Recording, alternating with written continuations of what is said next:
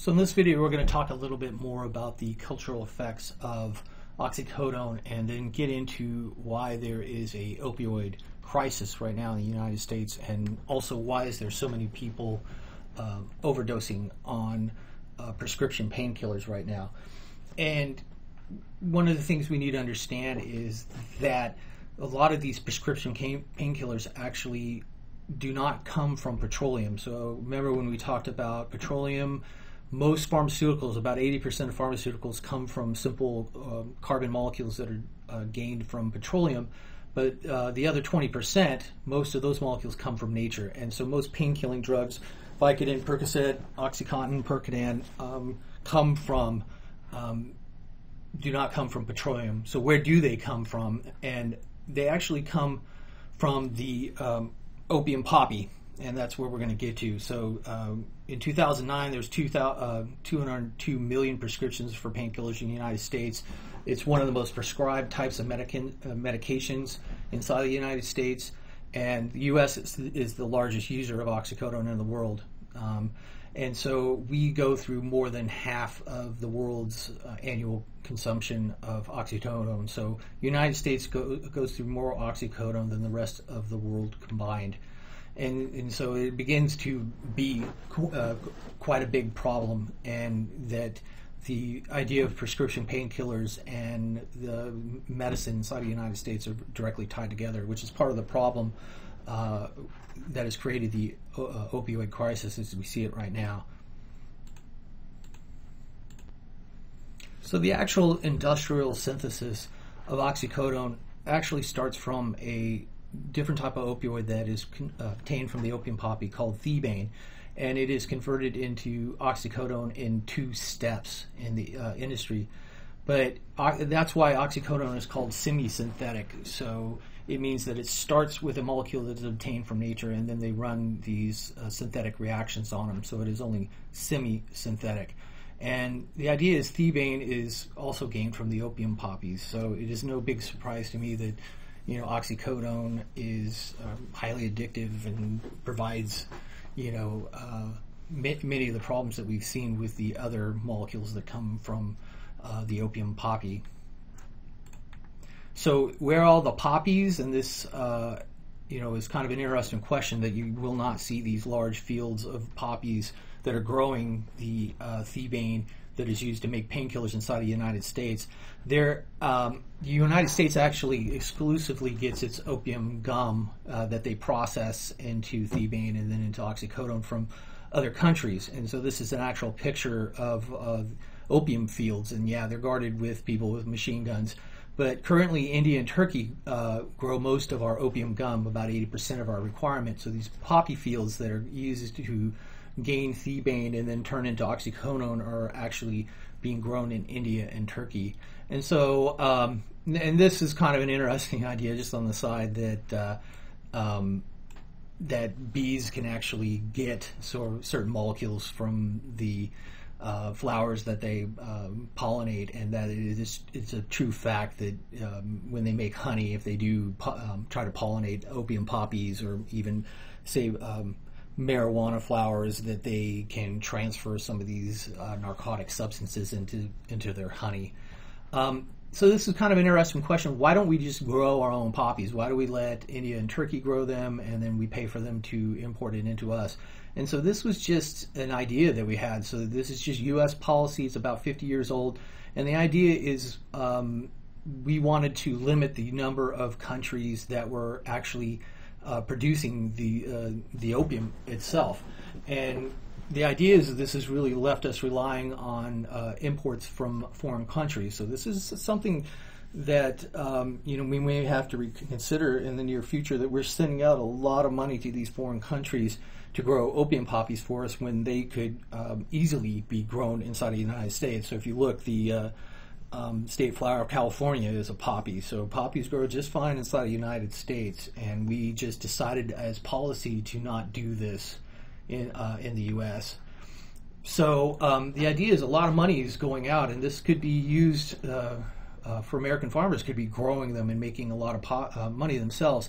And they actually started doing this up in Canada, where the Canadian government has allowed farmers to grow crops of poppies to produce thebaine inside of there, and they're actually making 3 to 5 times more per acre than the other crops that they've been making. So this is an idea that maybe we should think about allowing farmers in the U.S. to do this here. So thebaine, the idea is, when they were developing painkillers, they had heroin and morphine, and they wanted to come up with a painkiller that was less addicting but still had the pain-killing effects. And this is where the idea of oxycodone came from. So they lit on thebaine, and they tried to make derivatives of thebaine, and they were making changes to it to try to come up with a molecule that worked a little bit better. So it does work a little bit better, but there still is an addictive property to oxycodone. So when you look at it, when you look at the difference between oxycodone and heroin, there is still quite a bit of similarities in there. So they have made some changes in there, but the structures are so similar that you're still going to get the addictive effects. You're still going to get the euphoric effects that you get from most opioids, even if with all the structural changes. You get the same things with oxycodone in comparison to heroin, so it's still going to be a problem. That they have not been able to get rid of the euphoric addictive effects that opioids have inside of oxycodone. So it's a very problematic drug. So the opioid drug crisis actually started with the fact that doctors started prescribing opioids quite a bit. And the idea is, when they realized that this was a problem, about 5 million Americans admitted that they were using opioids recreationally. So the people were getting them prescribed to them, and then it became kind of a street drug in itself. And this is where the problems really started. So about in 2007, about 12,000 opioid-related overdose deaths occurred. And this is more than all the other legal drugs combined. So if you take all the deaths from cocaine and alcohol and all these other drugs combined, more people died from an opioid based substance than all the other ones combined. And so this is kind of what drives it home to me that opioid painkiller overdose is now the second leading cause of unintentional death inside of the United States.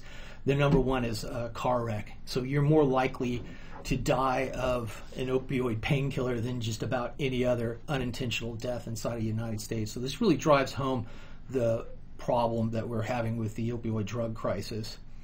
So why do doctors still prescribe opioid painkillers when they understand that they're so addictive? And the reason why, there is nothing else that really works. So we have like aspirin and acetaminophen, and that works very good for like kind of surface achy, muscular kind of pain. But opioids are the only thing that works for kind of a deeper pain. So if they do an operation on you where they cut you open, acetaminophen's not going to cut it. So they still use opioid-based painkillers because literally they have nothing else to do. So I always joke, if you want to become a billionaire, find a molecule that will provide the same level of pain-killing effects and not be opioid-based, and you will make $1 billion. And so they have tried, and when they have tried, it has always resulted in a disaster. So one of the first ones was Vioxx that came out in 1999. It was used as a treatment for arthritis and acute pain. The problem was, in about 2004, they figured out that Vioxx was causing an increased risk of heart attacks and stroke, and to the point that between almost about more than 100,000 Vioxx users had heart attacks, and most of about a third, 30 to 40% of them were fatal. So this drug was causing way more problems than it was solving. So the FDA actually ended up pulling the drug. So they did come up with something that was working as an alternate to an opioid, but it started killing people, and so they stopped. Another one that came out fairly recently was 2016. A Portuguese pharmaceutical company had come up with a painkiller that was based on cannabis, the cannabinoid structure inside of there. And this molecule didn't get past the first phase of human drug trials. that I think what happened was when they gave it to 12 people, and one of them died and 5 other ones were hospitalized. So this is what's been happening when pharmaceutical companies try to come up with alternates to opioid-based painkillers. They have not had good success at all, and although they're still trying, but literally they have no other choice. So yeah, the opium poppy, when you think about it, all these molecules, thebaine, oxycodone, heroin, morphine, they all come from the opium poppy, and so it's no surprise that all these molecules are highly addictive and provide a significant problem. So to me, this doesn't really answer the question of why so many people are overdosing. So we understand why so many people are addicted to prescription painkillers. So that started with doctors prescribing them, and then the prescriptions kind of went wild, and so now a lot of people were taking prescription painkillers. But in recent years, the amount of overdosing that has occurred that has been attributed to prescription painkillers has shot up quite a bit, and to me it does not directly relate to these prescription painkillers, and what it does have to relate to is fentanyl. So I'm going to talk about fentanyl, and it's just the idea here is where I started investigating fentanyl. It started when Prince died, and this happened fairly recently in about 2016. And I remember hearing that he had overdosed, and in case you don't know, that he was just this incredibly talented musician that was really popular kind of in the 80s and the early 90s.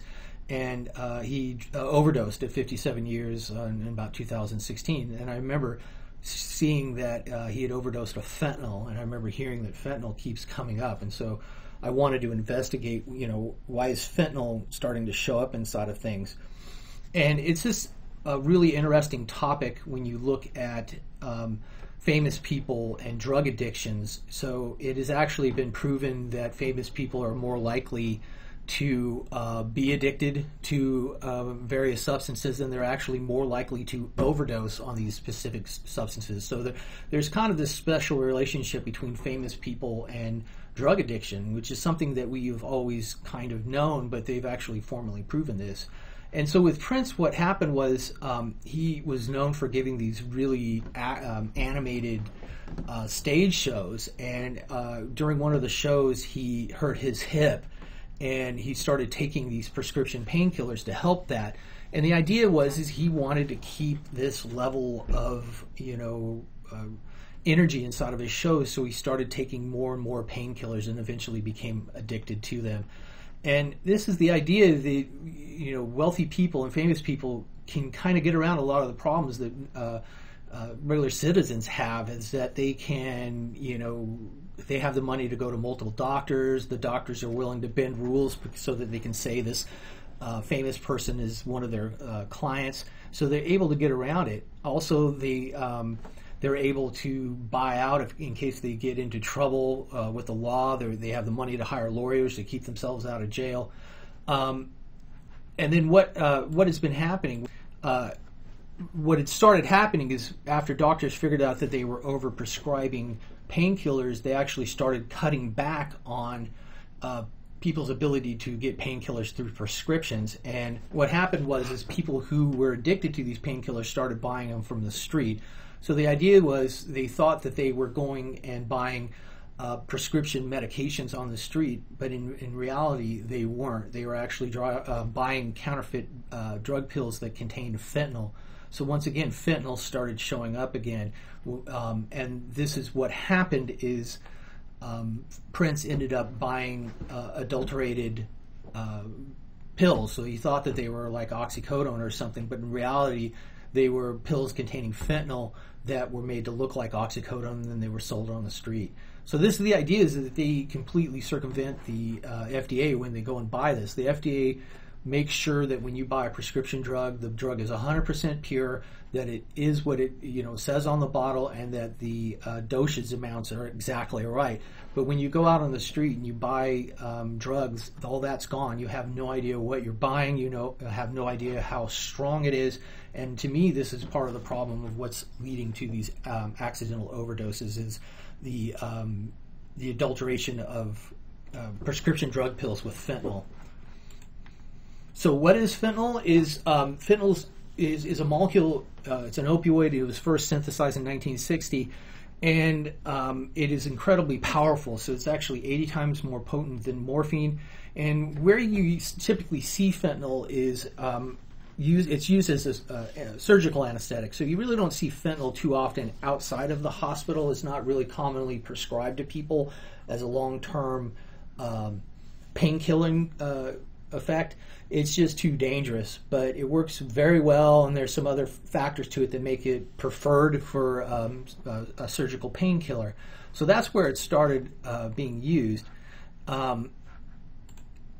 And then you say, well, why is fentanyl being used to adulterate prescription painkillers? And the idea is the counterfeit, they use this to be able to create the prescription painkillers, and then the fentanyl is so powerful that if you can get a little bit of fentanyl, you can use that to create a large number of adulterated, say, oxycodone pills, because it's so powerful. It only takes a very small amount of fentanyl to create the equivalent amount inside of an oxycodone pill. But there's actually another reason, and so to me this is the reason why so many people are dying from prescription drug overdose. And it's not really the prescription drugs, it's fentanyl. But what's so special about fentanyl? Why is this showing up? And this is the real, to me, the crux of the real story. Fentanyl is very dangerous, so this is the idea. Why are people overdosing with it? It's very powerful, and the idea is dosage is measured in micrograms. So you can see here, this is about a typical dose of heroin. This is a typical dose of fentanyl for about the same potency. So it is very, very difficult to weigh out. And so when you have people selling this on the street, you need to be incredibly precise. And if you even give a little bit too much, it can be fatal. And the idea is, we know fentanyl is the problem because when somebody overdoses, the authorities actually go in and look at what they had taken and what the problem was. And then the idea is, starting fairly recently, when they found people who had overdosed, they started seeing that fentanyl was involved. And so there was a large spike with that. And the idea is that fentanyl's been used to adulterate prescription painkillers artificially. So in 2015, about 9,500 drug overdose deaths.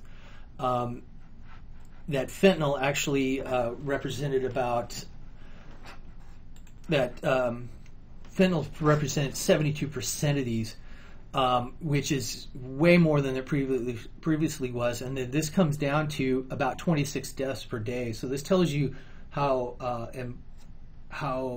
big of an epidemic that we have, that roughly 26 people per day are overdosing on these opioids.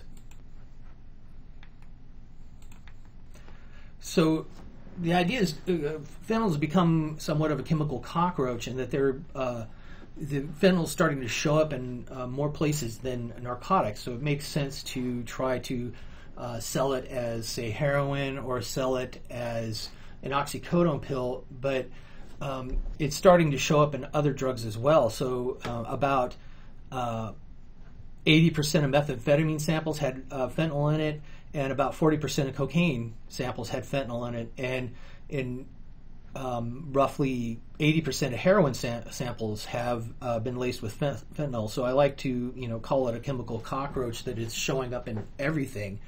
And this really is the reason why. So you see fentanyl keeps coming up. Why are they doing this? Why are they putting fentanyl inside of all these other drugs? It makes sense to try to use it to substitute heroin because it's so powerful, but why does it keep showing up? And here you can kind of see that starting in about 2011, this blue line represents heroin overdoses. So here, this orange line represents overdoses from anything other than a synthetic opioid, and that's remained relatively the same. But what has shot up is overdoses due to heroin, and I believe this is heroin that has been spiked with fentanyl. And then also what has shot up quite drastically is the overdoses of synthetic opioids other than methadone inside the United States. So the relative amount of non-synthetic opioids has remained the same, but synthetic opioids has shot up, and then heroin has shot up. And I think that part of the reason why overdoses using heroin have shot up is because they've been laced with fentanyl. So what's so special about fentanyl? The first thing is fully synthetic. So when you look at the synthesis of heroin, heroin has to come from the from morphine from the opium poppy. That this structure is actually so complex that you can't make it synthetically. You can't make it inside of an industry starting from small carbon molecules that you've got from petroleum. But fentanyl is different, that the structure is simple enough that you can actually make it artificially or synthetically. And the problem with it here is this molecule is so simple that people can make it illicitly. So very much like how it's very common for people to make methamphetamine inside of illicit drug labs, they're able to do the same thing with fentanyl. So you couldn't make heroin illicitly like this, but now you can make fentanyl. You can start with molecules that you can gain either by trying to buy them or stealing them, and you can actually cook it up inside of a lab inside of the United States. So the difference here with fentanyl is that you don't have to go through the bother of smuggling in the molecule like you do with heroin. So you have to make heroin, you got to get morphine from the opium poppy, turn it into heroin and process it, and then try to smuggle the heroin inside of the United States. Whereas fentanyl, it can actually be created inside of a illicit drug lab inside of the United States. So you're able to make a lot more of it, and also you don't have to go through the problem of smuggling it. So same thing. Fentanyl is just not complex enough that you can make it artificially. So it makes sense to be able to make it using small molecules and combining the step together, and you can't do that with heroin. And this has been the problem. This is why fentanyl has been showing up more and more often. The real problem is that somebody actually created a very simple method, and I believe this was actually completely illicitly done. So I don't think this is the method that is used to make fentanyl that is prescribed inside of a doctor. That somebody with a knowledge of organic chemistry actually came up with this method of making fentanyl and then posted it on the internet, and then people have been copying it. So the idea is you can start with these very simple molecules and make fentanyl inside of a drug lab. And because these steps are actually quite simple, somebody with very little knowledge in organic chemistry can do this. So you can see you react the ketone with amine to form an imine. You then reduce it to kind of do a reductive amination to make an imine, and then you react the amine with an acid chloride to form an amide. Very simple. And this has been the problem because it's so simple to make. People can make large amounts of fentanyl illicitly, and now they're trying to use fentanyl to take the place of other well-known drugs like heroin. Because fentanyl is so easy to get, they're trying to sell fentanyl as if it's heroin. And this is causing the problem because people think they're buying heroin, really they're getting fentanyl, and then also due to the fact that fentanyl is so potent that it is very easy to add a little bit too much and cause people to overdose. So how does the FDA know that people are using the Siegfried method, and more importantly that the fentanyl that's showing up on the street is illicitly made? There are impurities inside of there that they can test for, but mainly they started busting these fentanyl labs. So in 2000, law enforcement agents actually busted 5 illicit fentanyl synthesis laboratories, and they understood that they were using this method to make the molecules itself. And you can see they were making about, when they busted these 4 labs, they were equipped to produce about roughly 6,000 grams of fentanyl, which is able to create about 46 million doses of fentanyl. So you can see the problem being there.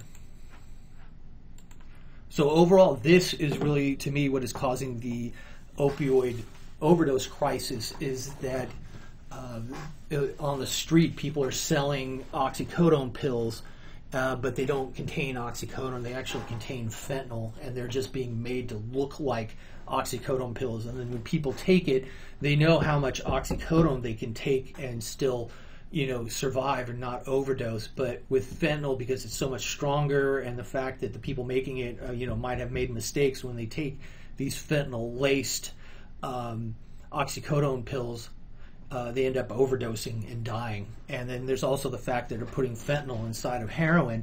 And the same thing, heroin users tend to understand, the type of heroin that they're getting and about how much heroin they can handle. And so they're, many of them are pretty good at not overdosing. But now that they're spiking heroin with fentanyl, it becomes very hard to judge just how much heroin it would take to get somebody high versus killing them. And so they've shown this, that the number of people overdosing on fentanyl has shot up, and this is mainly because people are able to make fentanyl illicitly inside of the United States.